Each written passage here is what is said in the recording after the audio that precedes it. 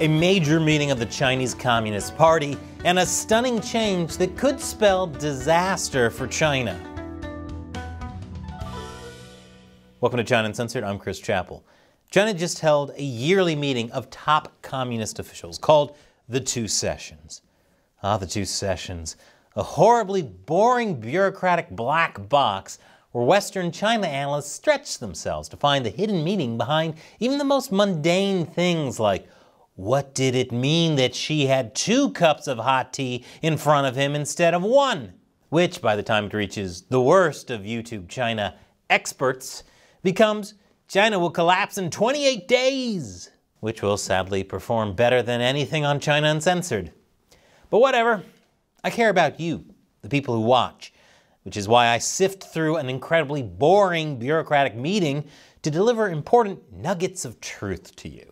Because I can say, in just the first 2 days of the meeting, earth-shaking changes to China were made, and they hid it in incredibly boring work reports and droning speeches. I suffer for you. So first, it's important to understand the context for the Two Sessions this year.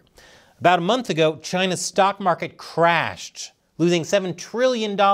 Yes, trillion dollars in value. The real estate crisis continued to spiral out of control. Developers are being forced to liquidate. Real estate made up 1/3 of China's GDP and used to be considered the only safe place China's now dwindling middle class could invest their money. But there's pressure on the Chinese economy without as well as within. Exports are falling as countries around the world begin moving their supply chains out of China, and several countries launch anti-dumping probes. In other words, this is a bad time for Xi Jinping and the party. There's also growing unrest inside China, and the resentment is being directed at Xi and the party itself. So the Two Sessions were a chance for China to reassure the world with economic reforms and a friendlier diplomatic stance. Instead, the party did none of that, and they're cracking down harder. And Xi Jinping is only strengthening his iron grip on China. Here are some major takeaways from the Two Sessions. There has been a 3-decade-long tradition of wrapping up the Two Sessions with a press conference with China's premier. But apparently they decided that state-run media throwing softball questions at a top government official was a little too much freedom of the press, so it's been scrapped. According to the South China Morning Post, these press conferences were one of the rare occasions when a top Chinese leader takes questions from local and international media. Those questions are often tightly scripted and chosen in advance, but it offers the outside world a chance to hear directly from a high-ranking official on policy directions. And some actually interesting things came out of them, because there was always the chance the premier might say something, even in that setting, he shouldn't have. Like the 2022 sessions, where then Premier Li Keqiang said 600 million people in China make less than $140 a month. I bet Xi Jinping wasn't too happy with that. Of course, Li Keqiang is dead now. There wasn't anything suspicious about it.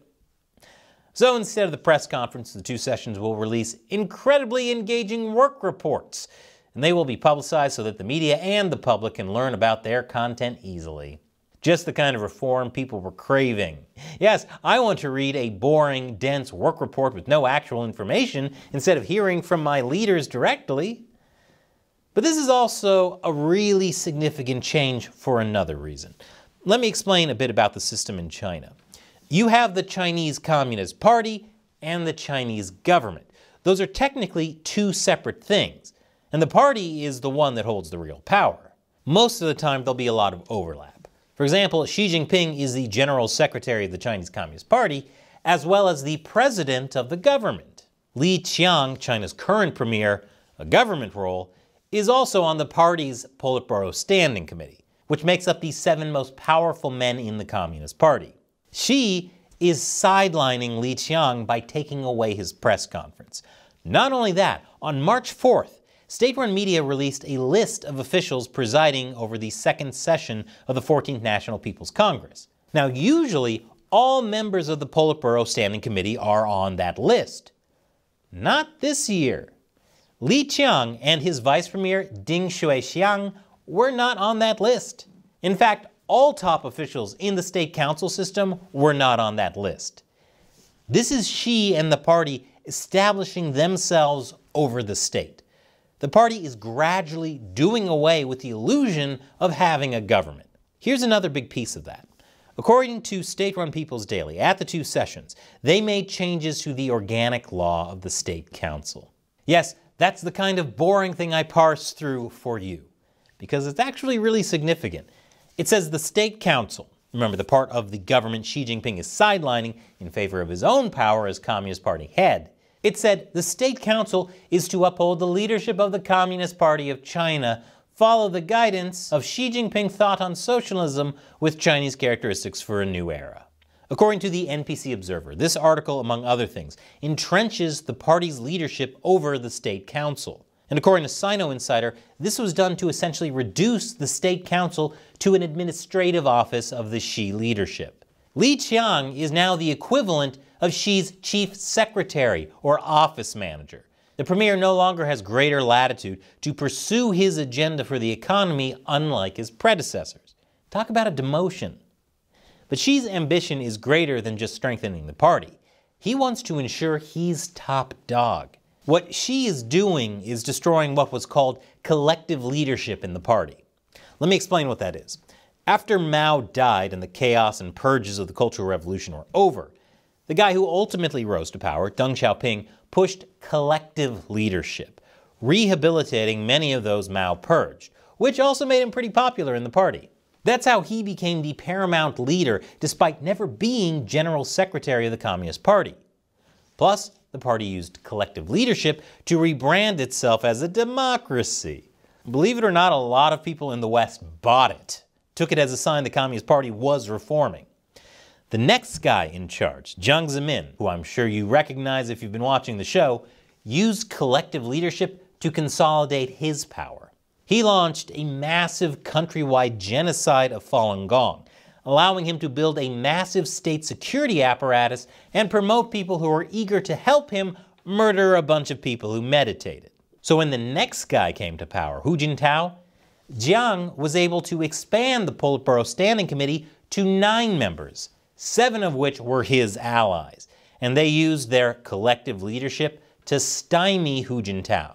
That might have happened to Xi Jinping too, if it weren't for the fact that Xi began working around the collective leadership by setting up various small groups and committees that he was directly in charge of. That's how he became known as the chairman of everything. That gave him the power to begin a massive purge of people in the Jiang faction. And Xi could start shifting away from collective leadership of the party to core leadership of the party. And Xi Jinping is that core. But remember at the beginning how I talked about all the problems China was facing as the two sessions began. Xi probably feels the best way to tackle them is by having more and more personal control. But that will only make the rest of the world more paranoid that Xi is becoming a dictator, that there is less room for a free market in China, that there will be less transparency, that China is closing itself off, not opening up. And without foreign investment driving China's economy, things are only going to continue to spiral. This kind of look into the black box of Chinese Communist Party politics is why they hate me. Chinese state media even called China Uncensored disgraceful anti-China garbage, which I put on a t-shirt that you can buy at chinauncensored.tv/merchandise. But because Google is a big fan of the Chinese Communist Party, YouTube suppresses the show. And I can't afford to keep making China Uncensored. Paying my staff and keeping the lights on isn't cheap. And the CCP would love it if I had to shut down the show. That's why I need your help. All it takes is $1 or more an episode on patreon.com/ChinaUncensored. I make about 16 episodes a month, but if that's too much for you, you can set a monthly limit. So you could ensure I keep uncensoring China for even $1 a month. And as a thank you to everyone who gives on Patreon, I'll answer one of your questions at the end of these episodes. Today's question comes from 6T76T. I asked this a couple of days ago. With women opting out of marriage and kids more than ever, especially in China, how long till the CCP will go from pleading women to marry with benefits to full-on Handmaid's Tale Romania, where they forced women to get pregnant, likely more than one at a time? Great question 6T76T. That is your real name. Despite China reversing the one-child policy to now allowing 3 kids, birth rates have continued to fall. Some are predicting that by the end of the century, China's population will drop to just around 500 million. And in government propaganda, they're blaming the women. Many Chinese women are choosing to stay single. So right now, the government is trying to incentivize people to have kids. Local governments and companies are offering cash incentives. Some cities are helping with fertility treatments. That's not working. So how long until they start forcing births? That may sound crazy, but keep in mind, there was a time when there were birth quotas the other way. You couldn't have more kids. Forced abortions and sterilizations were common. In 1991, 2 counties in Shandong province had a campaign called 100 Days No Births. Women were rounded up for forced abortions or induction of labor. One local official claims that these procedures were sometimes no more than a kick in the stomach from an out-of-town mercenary. Children who did make it into the world were reportedly strangled and their bodies tossed into open pits. The families of pregnant women were publicly shamed in reprises of the Cultural Revolution. So how far off is The Handmaid's Tale in China? I'd say it's pretty darn close. Thanks for your question and your support, 6T76T. Be like 6T76T and hit that orange button to support this show on Patreon. Make the CCP mad again. And you can also support me by checking out my new show, Deep Thoughts While Gaming, where I talk about controversial topics by hiding them in gaming content. This week, I'm talking about the border crisis. In Skyrim, that is. Definitely not talking about real-world events, YouTube. Check it out and let me know what you think. Once again, I'm Chris Chappell. See you next time.